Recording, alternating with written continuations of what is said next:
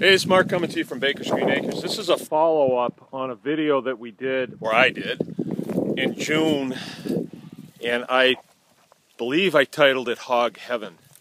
And what it was one of the projects that we embarked on for this season, 2015, with our Mangalitsa's. As you can see, they're over here chowing down. I just got done feeding them. It's a sunny day. We've had about 5 days of rain. And so where I am right now in their area is very muddy. But it's muddy for other reasons than just the rain. Adjoining fields are not muddy. This field has 2 springs that dump out on it. And this field, a little history lesson on this field from the owners, the original owners. As you can see behind me, there's a pond, right? And the original owners, in order to utilize this field, wanted to drain this land. So they had German prisoners of war, you know, and this was in the 40s, you know, during the World War II, and they were digging ditches here. That's what they used them for, to try and drain this land. Actually, that field over there is the result of this being drained. That is high now, and it's dry enough that you can drive on it with equipment to cut hay and stuff like that.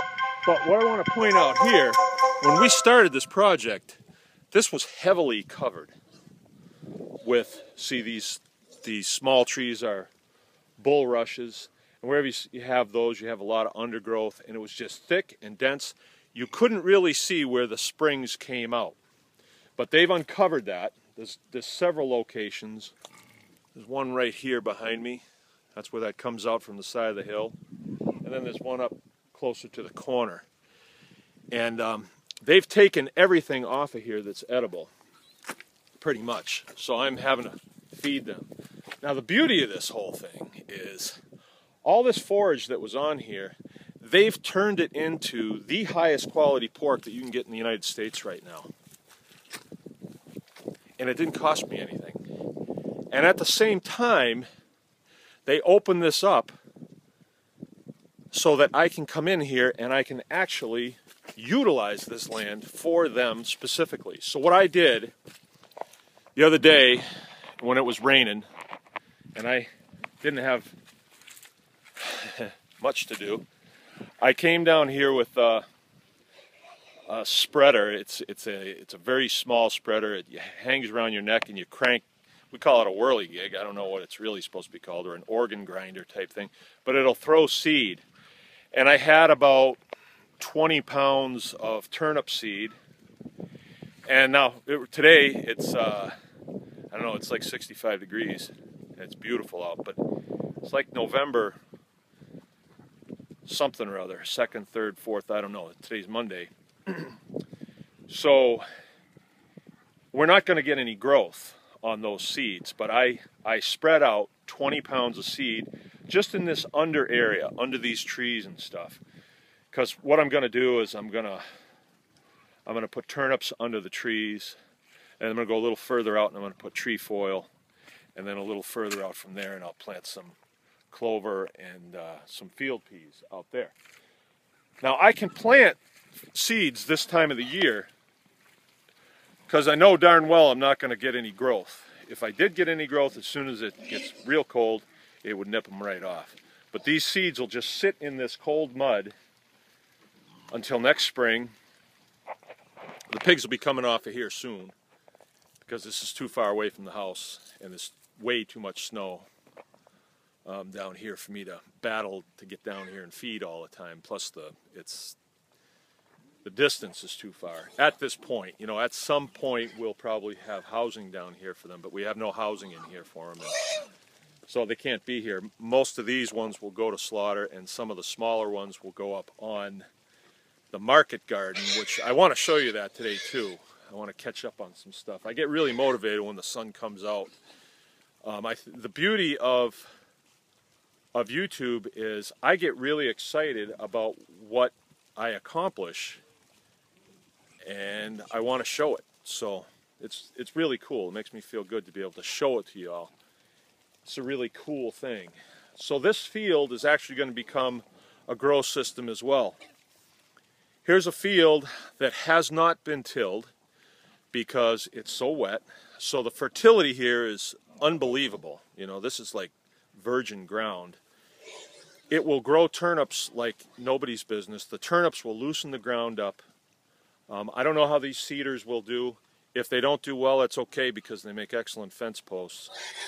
At some point we might replant some other type of tree in here that does well in wet ground and will give us some sort of something back. You know, if we have some sort of tree that drops, you know, apricots or, I don't know, oranges or something down here.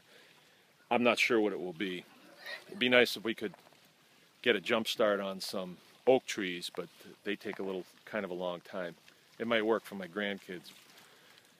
But we'll see. We're researching that right now. There are some hybrid oak trees that will actually drop in 5 years. So who knows?